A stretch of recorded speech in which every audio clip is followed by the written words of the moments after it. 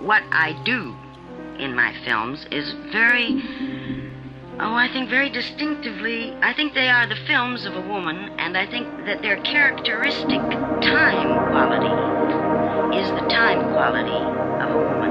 I think that the strength of men is their great sense of immediacy. They are a now creature, and a woman has strength to wait, because she's had to wait. She has to wait 9 months for the concept of a child. Time is built into her body in the sense of becomingness, and she sees everything in terms of it being in the stage of becoming. She raises a child knowing not what it is at any moment, but seeing always the person that it will become. Her whole life, from her very beginning, it's built into her, is the sense of becoming. Now, in any time form, this is a very important sense. I think that my films, putting as much stress as they do upon the constant metamorphosis, one image is always becoming another. That is, it is what is happening that is important in my films, not what is at any moment. This is a woman's time sense, and I think it happens more in my films than in almost anyone else's. I am not greedy. I do not seek to possess the major portion of your days.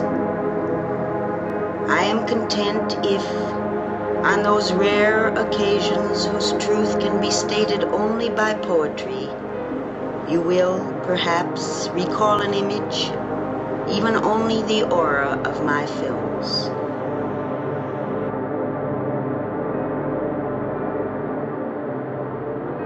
Their goddess of love is a very fascinating and complex idea. She is, in fact, goddess of all the luxuries which are not essential to survival.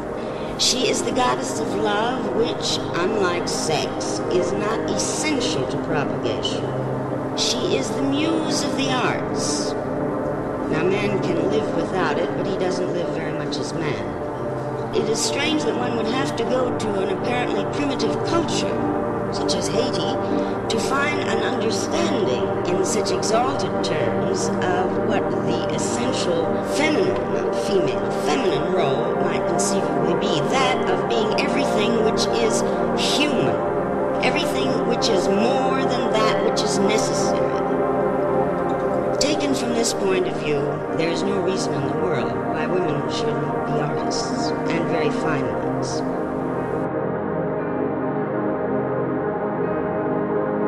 Before I was a filmmaker, and I was a very poor poet, because I thought in terms of images. What existed as essentially a visual experience in my mind, poetry was an effort to put it into verbal terms. When I got a camera in my hand, it was like coming home. It was like doing what I always wanted to do without the need to translate it into a verbal form.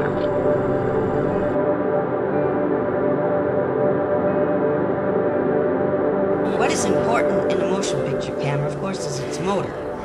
Just remember that motion picture is a time form. Just as the telescope reveals the structure of matter in a way that the unaided eye can never see it, so slow motion reveals the structure of motion. Events that occur rapidly, so that they seem a continuous flux, are revealed in slow motion to be full of pulsations and agonies and indecisions and repetitions.